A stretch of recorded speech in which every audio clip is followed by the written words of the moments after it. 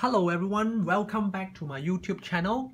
Now this video, I'm going to show you actually three types of material I have here. It's actually called the nature of material. Here with me on the left, I have metal. On the right, we have insulator. Well, I'm pretty sure by now that you know the difference between a conductor and an insulator. Now how to tell if it's conduct electricity? Okay, now I have here a digital multimeter, the probe. When something conduct, if I touch on it, I hope you hear the beep sound, meaning it conduct electricity. Okay, I do not conduct electricity. If I sweat, perhaps you will see certain amount of conductivity. But how to tell if it conduct electricity? I use a tool they call DMM, digital multimeter. So say for example here, I have a copper wire clip, copper wire, one end positive, one end negative. I clip onto it, therefore you hear the continuity, I mean the beep sound. Okay? Now, let me put this away. Metallic, say for example the material here is actually L bracket. It's made of metal, so shining surface. One of the physical characteristic is shining surface. Then it should conduct electricity, because when you look at it, the shining surface, then you say, oh yeah, it must be metallic. Yes, it conduct electricity. Either surface. Okay.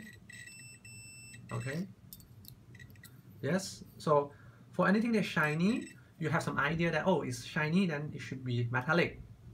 Right. How about, I'll put it aside. What I have here is actually one of those aluminium bar. I mean, you call it U channel, perhaps, half an inch, U channel. Now it's shiny surface. It's aluminium, then it should conduct electricity. But you put it on a DMM, it doesn't conduct. I test again, yes, nothing wrong with my DMM. But I put on it, it doesn't conduct. So the physical appearance, shining surface, is not necessarily is a tell sign if it is conductor. But what happens if I put it at the edge? It conducts electricity, because in reality, aluminium is metallic. This end is being cut off, whereas the surface, the process, the extruding, I mean the process of making this extrusion, protrusion process to make this channel, the cooling up process, the aluminium react with oxygen, therefore aluminium oxide, making it an insulator. It doesn't conduct electricity.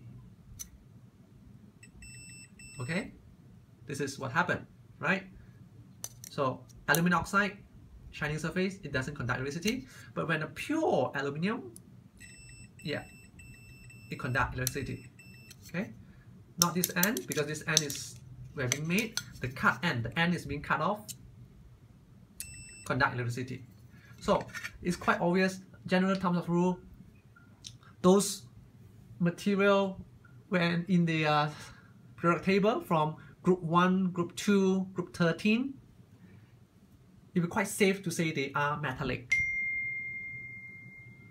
Okay? How about over the right? Okay? We have rubber mat. I have rubber. It's an insulator. It's not always true, but it's quite well acknowledged that a rubber is an insulator, because if your current is high enough or your potential difference is high, electricity would still pass through it. Yeah, but it's quite well known, rubber should be insulator. The same go with a piece of wood. Okay, a wood, cellulose, a wood is actually insulator. Okay, now what happened in between metallic and insulator? In between them, they call something semiconductor. Semiconductor, for example, group 14. Another way, actually group 14 is actually a semiconductor. It's between conductor and insulator. So what about this group 14? What's this? It looks like a shiny surface, a piece of rock, very nice. It's not a gem, it's a piece of rock. It's actually a silicon, metallic silicon, real silicon. How do they get this? It's actually from a factory that bring all these, the white one, okay? This is one of rocks, granite rocks, or you put it in a cave. They got this rock and then they melt it. It's actually silicon oxide. It depends how many oxygen with silicon in terms of ratio, SiO3, no, for etc. Okay, it depends how many oxygen react with this silicon. What it does is the extraction. Through extraction, they were able to melt it, very high temperature, melt it, and then it form into only silicon. They react the oxygen with the carbon and form the carbon dioxide, and they get silicon, metallic silicon.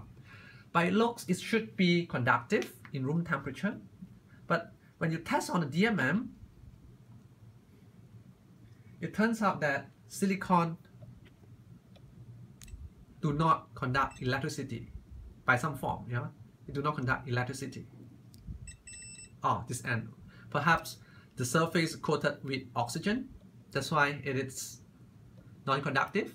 Maybe certain edges is exposed and it's not being react with oxygen, that's why you have that beep sound. But overall, metallic silicon, they do not conduct electricity at room temperature. Well, if you heat it up, perhaps it will conduct. Shining surface, very shining surface, look like gems, but it do not conduct electricity. And this is what it meant by silicon. What's the purpose? This is a raw material. This is a product. This is also another product. So what's the product for silicon? Is it a rock? Do you make a rock? No. One of the precious product is called silicon wafer. What I have here is a piece of raw material, silicon wafer. They're going to make this silicon wafer to make it into chips, computer chips on the surface. This is 2-inch silicon. They differentiate it by a cut. I mean, this end cut, it depends the type of it. This is 100 direction. Okay, one side polished, another side it's actually not polished. This is actually adhesive to stick it onto this petri dish. Okay, now this is the product of it. It will make into silicon wafer once they melt this metallic silicon and then form into a cylinder, and then they cut it into a piece of silicon wafer. Now you may also look through my YouTube channel. I made a video to actually measure the thickness of silicon wafer. Okay, the thickness of this silicon wafer is very thin, so I can't measure using a ruler. So I put it into an electron microscope and to find out what's the thickness. Okay, that's all from me. I appreciate your thumbs up button. Subscribe to my channel for more upcoming video. Thank you.